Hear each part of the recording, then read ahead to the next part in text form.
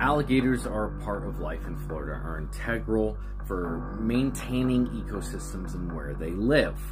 But as there's more and more human encroachment, there are less and less places for these animals to live naturally.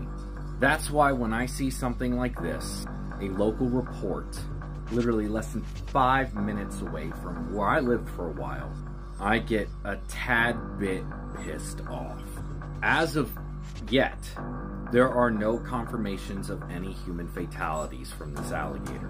What happened, you may ask? And why does this matter? Somebody saw a very large alligator and didn't want it there. So they reported that there was a dead person in its mouth. And before there was any confirmation, it was killed. Even when the alligator had lived there its entire life and had done nothing wrong, it was still persecuted. This is wrong, and we need to do better.